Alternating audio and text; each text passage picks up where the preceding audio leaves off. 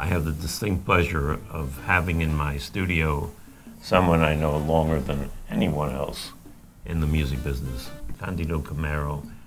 I've known him for 50 years.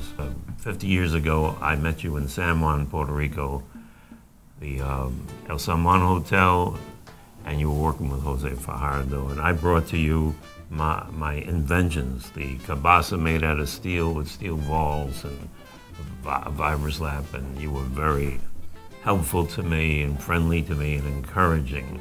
You had just come from Japan? I was coming from Japan. I was going to San Thomas, Fijian Island. And you stopped over in Puerto Rico? In Puerto Rico, right. And you stayed there 6 months because Fajardo asked you to stay there. Jose Fajardo. What you've done has not been the typical dance music of your country. You've worked in sophisticated environments and different clubs. I know you were there at Birdland in the Monday night jam sessions back in the end of the 50s. In the beginning of the 50s. Well, I came in at the end of the 50s. Frank West and Herbie Mann and Chino Pozo and Manuel. It was a dramatic time. But you have been one of the most working musicians I know. You were long affiliated with a sophisticated party band, paid well, other people struggling on the salsa scene for a little money. You always had a good paying environment. I feel very lucky and very proud that I have that opportunity to work with all the big names on the jazz field, in the pop field, in the Latin field. Just now, I just have a call from Mr. Tony Bennett. So I worked with him for the first time in 1958. And every time he have a chance, he called me to work with him and to go to his house for dinner. You used to, in the early days, carry around a big fat book of photographs of all the people, luminaries you work with, Sammy Davis Jr., Marlon Brando, Harry Belafonte. Yes. They were people not in the Latin music scene. They were on the music scene or entertainment, and it was a time that people outside Latin culture loved Latin music. Right, right. I think you get people in the Palladium Ballroom of all celebrities coming there to hear the music. Yeah, you used to go there, Marlon Brando, Sammy Davis, Tony Bennett, Frank Sinatra, Dizzy Gillespie, Count Basie, Duke Ellington, you mentioned everyone. The first time I actually saw you was at Newport Jazz Festival, and you were working with Billy Taylor. That's right, that's right. Ed Thigpen was the drummer. And that really got me very excited about what you do. And, you know, I like the Latin thing, and Mongo was just coming into his own with a Latin band. Yes. But I always liked the incorporation of the Latin rhythms with jazz. That's right. Here you are, 92, and Roberto was just telling me, we just did 15 gigs? Yes. Don't you ever slow down? No, not yet, not yet. I'll let you know. Tell me about some of these gigs. The 4th of July, 1946, I came to the United States with a dance team. The name was Carmen and Rolando. And I started with 2 empty cans of condensed milk. I put a skin on. My father put a skin on. That was my first pair of bongos. And I was 4 years old. I was banging the table when my mother was serving the lunch. And my father used to say, you're gonna have your hands, that's a skin, that's a wood. And my grandfather used to tell him, let him play there. Someday he's gonna be all over the world, he's gonna be famous. What I'd like to know is, that time that you first left Cuba, where'd the money come from to finance that trip? My father he was working in the factory. So he saved the money? Oh yes, and I was playing music when I was 14 years old. I started as a professional. Thank God until now, people still calling me. I'm not gonna say no. So instead, God said, okay, that's it. Well, I was very pleased. Roberto brought you out to the Anaheim NAMM show, 2013. It was a lovely experience for you to be there. What can you tell me about some of the techniques that you use? Because I know that it said you are maybe the creator of multi-conga drum playing. Right. And independence. I remember seeing you playing guiro with one hand, the foot pedal, the other, and the congas. And the conga and the cowbell. Are you the first one? And the singing at the same time. All those on the same time. I was doing. I'm already confused. But you're the pioneer in that. That's right. I was the first. I always tried to create something different. Experiment. Some artists that you work with were you first introduced to? One of the first one was that dance team that I told you before. Mm-hmm. Since then, I started with Machito and Bobby Sanabria, Marco Rizzo, Chico Farre, all the big ones on the Latin field.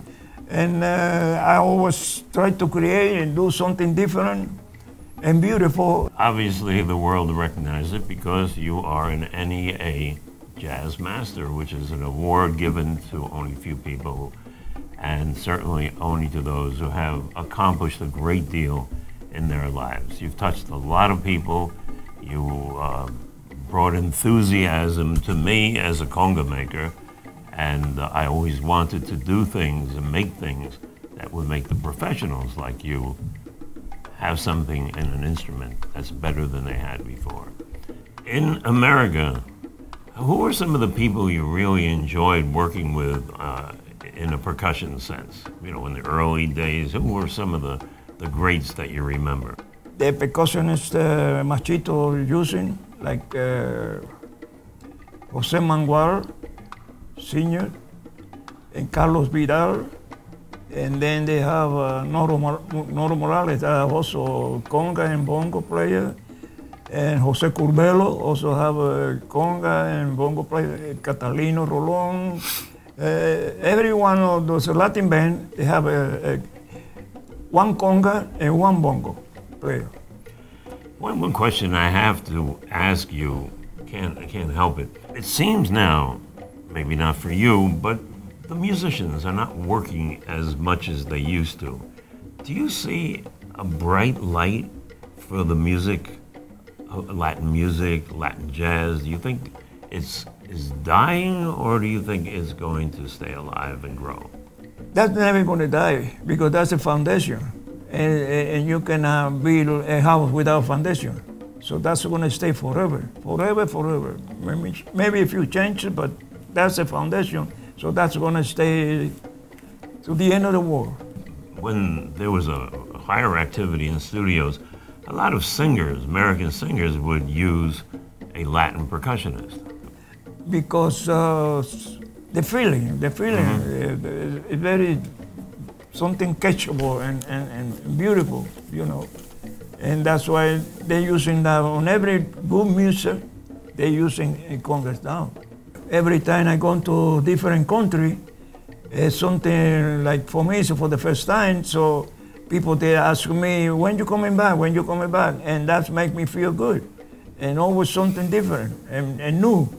Recently, have you been traveling overseas? Yes, I was London, I was in Paris and Germany. And you're 92.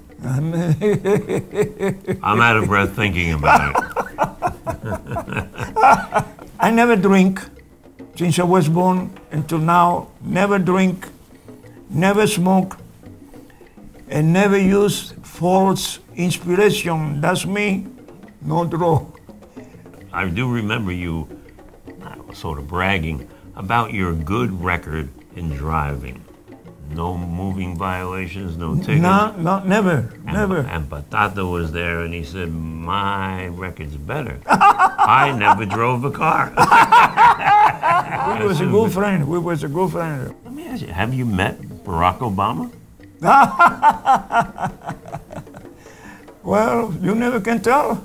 Maybe we'll hook it up. Yeah, I'm very happy, very proud and lucky, and to be here with you because this day like today, that's come one every 92 years. I want to talk about a recording session that I was in. It might have been 1972. And it was Mario Bausa's recording. Yes, right. And you were sitting there next to Marcelina Guerra. Uh-huh. What were you playing? I was playing the tres that time. Everybody knows you as a percussionist. That's it. But you also play bass. Bass also. You played tres. The tres. And on that session, that was your I gig. was playing the tres. I had the picture, and you was a photographer. Tres is like a Cuban lead guitar, and who made that very famous, very popular here in the United States, Arsenio Rodriguez. They just mentioned one of the street on the Bronx, his name. Oh, yeah? Yes, not too long ago. I took a photo, my one photograph of Arsenio. But, so you're a percussionist, you can play the guitar, play the bass. You can sing a little bit. Yeah. Sing the song. Yeah, right. So you are Mr. Entertainment in the original form.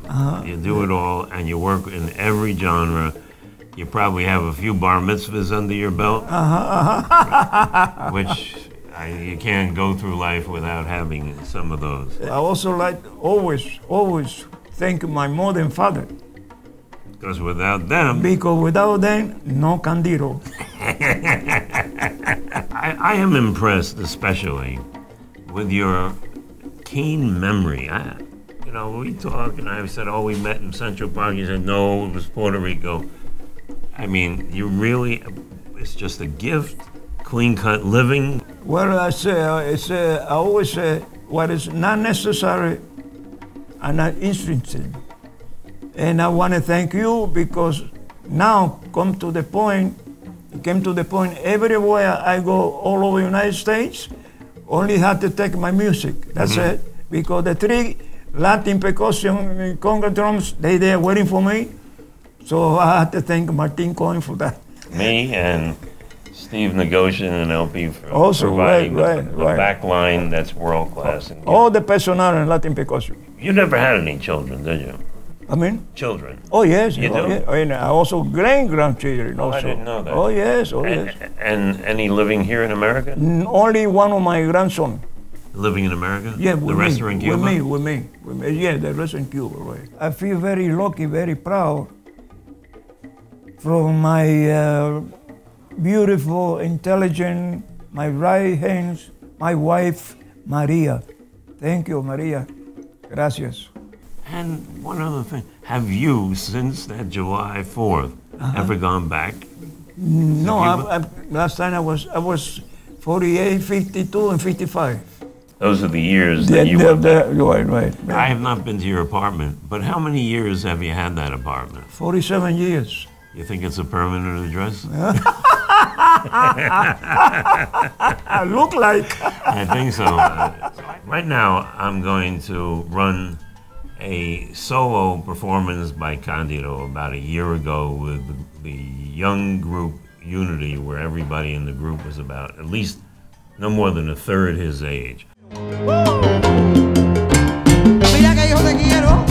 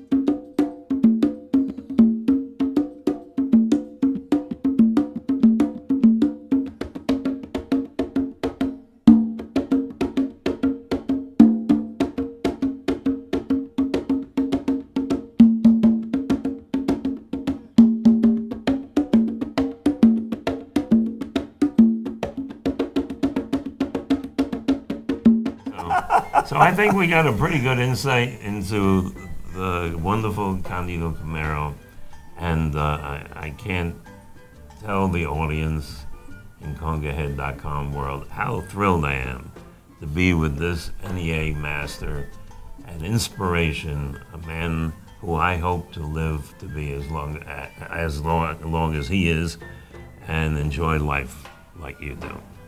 Thank you. Thank you very much, Candido. Thank Appreciate you. it. My very much. pleasure. Anytime. A Congahead production.